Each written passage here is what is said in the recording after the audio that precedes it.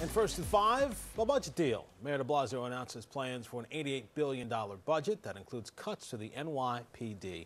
Thanks so much for joining us. I'm Corey Chambers. And I'm Tamsin Fidel. Well, cutting funds from the police department is something protesters have been demanding since the death of George Floyd a month ago.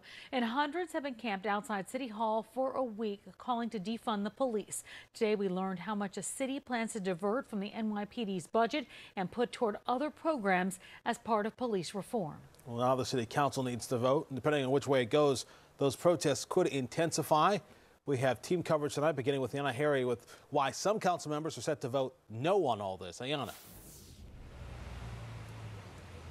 Tamsin and Corey, over the last 48 hours, I have spoken with about half a dozen council members, and they all agree no one is completely happy with this budget.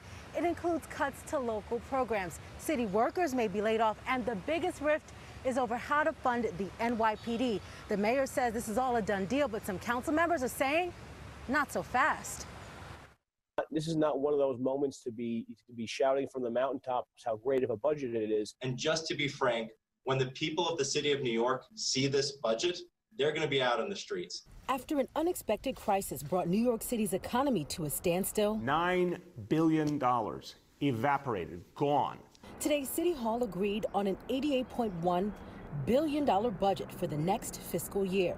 There are deep cuts to city services as the mayor focused on 4 priorities.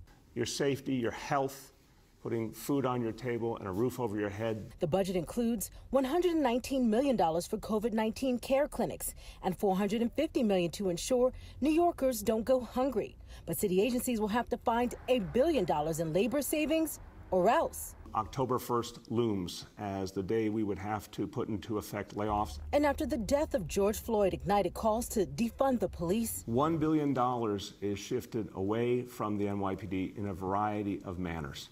The NYPD will reduce overtime spending, cancel the incoming class of police recruits, and some responsibilities will be shifted away from the department, including school safety. They're just talking about moving the budget line for the school safety agents from NYPD to DOE.